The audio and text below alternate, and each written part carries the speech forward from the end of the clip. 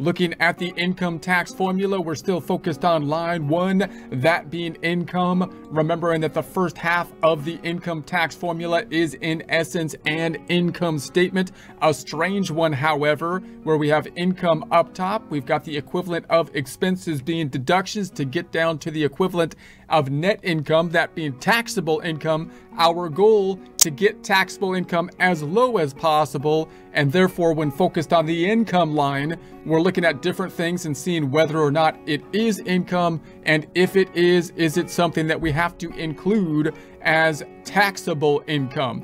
When we look at the actual tax form, we're focused down here on line 5, where we have the pension and annuities. We have the taxable amount and the A and B on the form. We'll take a look at the forms in more detail in a future presentation. When we look at the form given to us to report the income, it'll typically be a 1099-R. Now remember, this is similar to what we saw with the IRA side of things, in that the government's going to be trying to incentivize. This is why it's important to kind of understand the rationale for the law, because it'll be easier to memorize what is going on if you can think about what the government is basically trying to do, and that is they're trying to incentivize us to save for retirement. The idea being that people are usually good at short-term decision making, but not so good at the long-term decision making, and therefore the IRS is going to try to nudge us through the tax code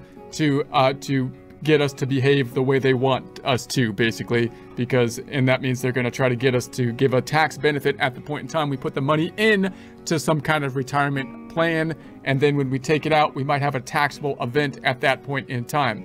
Now, they often have the leverage on the employers, remember, because they're the people that are going to be paying the employees, and they have the deduction side of the transaction. So oftentimes in this situation, it would be a benefit kind of program that could have tax implications for us if we are, say, an employee.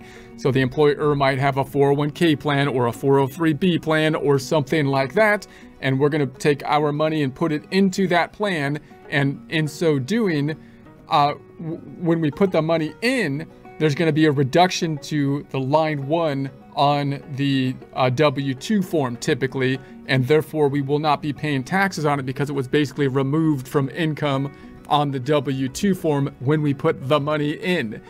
If we don't have a 401k plan with the work, then we might go to the IRA. That's when we go to the IRA, and that's when we can't reduce the income line on the W-2, but rather we take kind of a similar kind of technique with an above the line deduction.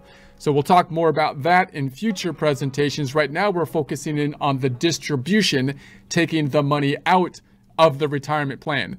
Now, note that a retirement plan is not something that the government invented some new tool that you use for investments. The government isn't good at creating investment tools, right? What the government's going to do is say, we're not going to hit you when you put the money into the investment tools, meaning we're going to give you a tax break if you use your investment tools, the normal tools, putting money into like a mutual fund, stocks and bonds typically, but it's going to go under the umbrella of an IRA. So all they're doing is saying, now I put it under the umbrella of an IRA using the same investment tools you probably would have invested in anyways, even if there wasn't any kind of incentive to do so, that would be tax incentive.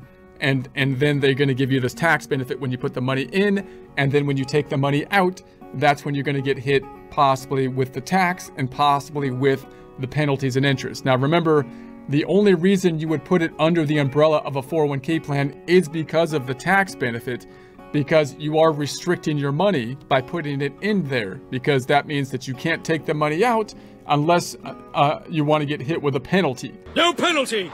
So you can only take the money out under certain conditions, that typically being once you're in retirement age, so that you're not going to be hit with the penalty. So we would expect older people to typically have more of these Form 1099-Rs representing their income because they're past their working years. We would expect then to have the amounts be taxable, but have a distribution code that would be a normal distribution, so we wouldn't be penalized.